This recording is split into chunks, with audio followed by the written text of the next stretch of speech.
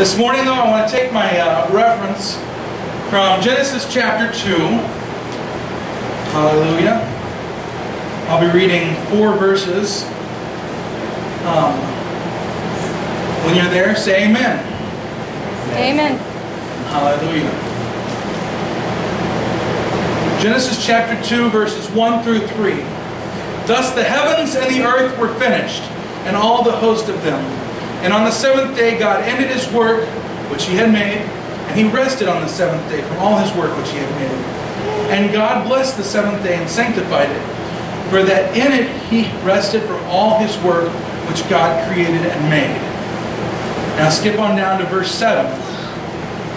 And the Lord God formed man of the dust of the ground, and he breathed into his nostrils the breath of life, and man became a living soul. Hallelujah. This morning, I'm going to talk to you about what it means to be human. Hallelujah. Let's just worship God. Hallelujah. We thank you, Lord Jesus, for your blessings. Lord Jesus, we thank you for your grace. We just worship you this morning. We just want to ask that your presence fill this place, Lord Jesus. Hallelujah. I want you to bless the words that I have. Let them come directly from you, Lord Jesus. Hallelujah. Hallelujah. Oh, yes, Jesus. We worship you. Hallelujah. Hallelujah. Hallelujah. Before you're seated, shake the hand of your neighbor. If you don't have a neighbor, find one. We should all have neighbors. Hallelujah. Life. The essence in which we cling. At the same time that we cling to life, we are also destroyers of life. As humanity has grown, we have distanced ourselves from our origin, our true call, and the God who gave us this world and all that is in it to care for. Hallelujah. On that first day of creation, God brought into existence the very building blocks in which He created man. Hallelujah. We all know the first few words of the Bible. In the beginning, God created the heavens and the earth. Yes. As it is in many other creation stories, it started explaining how God stepped through eternity to create the heavens and everything in it. First, we know He separated the light from the darkness and called them good. He proceeded to create land and separated it from the water. By the 3rd day, God had created earth and the basic foundations of life on it. After dry land and waters were separated, God called forth the fauna from the earth. Thus was the end of the 3rd day. On the 4th day, God separated the lights in the heaven, distinguishing the stars in the heavens and the ever-present reflective moon that brings light even in the darkness of night. By the 5th day, God had switched His gaze from building blocks that would establish life to creating to that which would sustain life.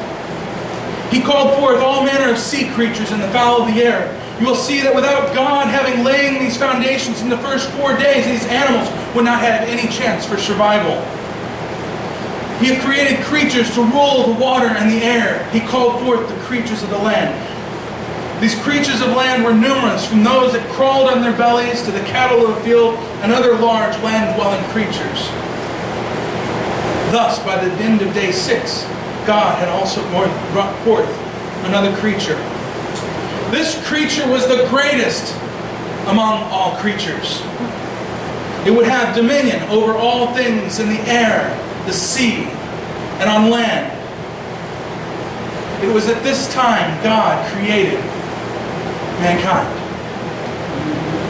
Hallelujah. God gave us dominion over all things, over all the other creations. God had purposed man with the great task of finding, naming, and caring for all the other creations. Whether plant or animal, He was charged with caring for it. It is interesting to note that in our original command, it was that of a command to serve and protect. Now, I don't don't mean to just stand up here and retell the creation story this morning, because we all know that. Interesting enough, I found out last night that Sister Crystal is starting this month's Sunday school with Brother Andrew, and this month's theme is called Camp Creation. So, you know, starting from a young age, 4, 5, 6, we start learning that God created the heavens and the earth. God separated the light from the darkness. Then He called it good. Then He created animals. So I'm not going to go there today. We all know that.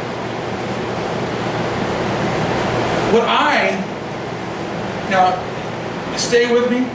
I'm going to try not to be too scientific. I have a tendency to be that way. But I am going somewhere this morning.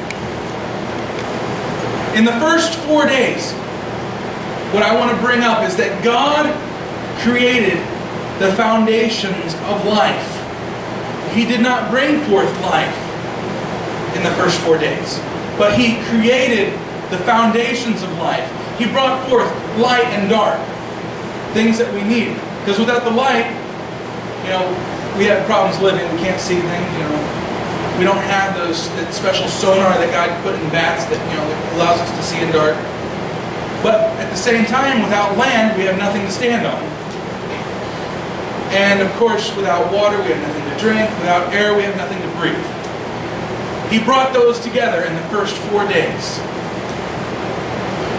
It's at this time I want to break down each separate part of those foundations into their simplest forms.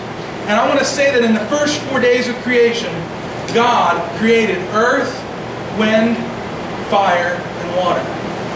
That's what He created. That's a simple form. And it's interesting to notice that in most spiritual forms, the elements are the base for everything sacred. And it's at this time that I want to take those elements and show how they relate to our walk as a Christian. The first two elements that are mentioned are air and earth. The heavens being the air, and well, earth needs no explanation. It was just there. Dictionary.com defines air as a mixture of nitrogen, oxygen, and a minute amounts of other gases that surround Earth and forms its atmosphere. It is with this air that God breathed across the firmament as wind. Then He created the second element, earth. Earth is defined as solid matter of this planet, dry land, ground. It is from this earth and air that God brought forth the next elements.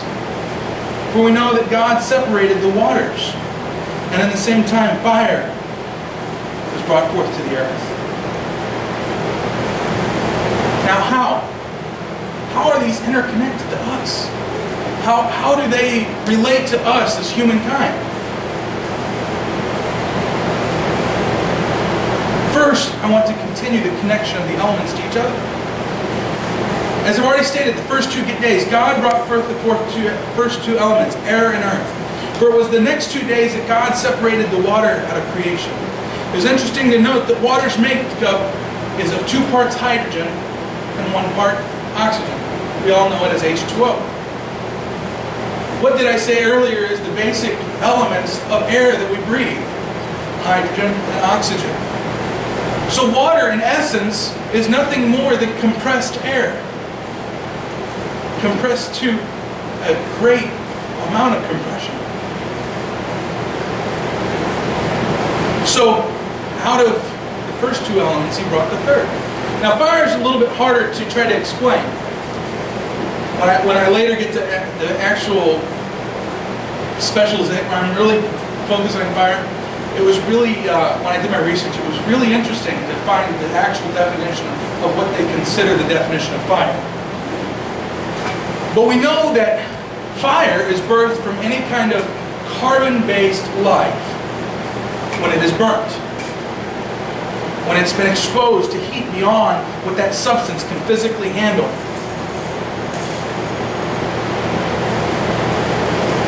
In the natural friction and chemical reactions inside our earth is what brought forth fire to the land. It is that first piece of grass the first twig that was exposed to a lightning strike and that started to burn, brought forth fire.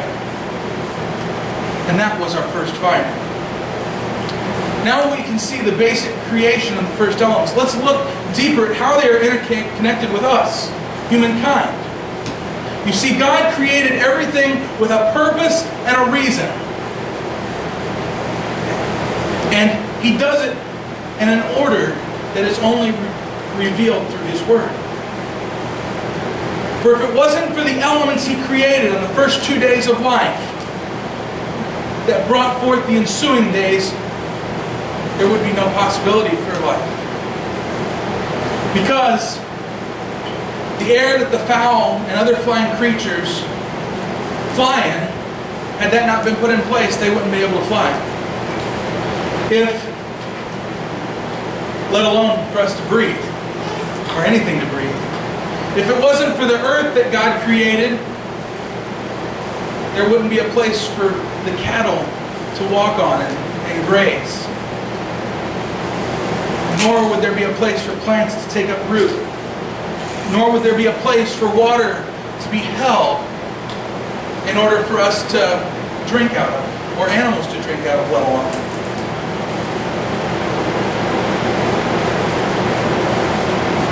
Finally, if it wasn't for fire, there would be no heat, or light, or warmth,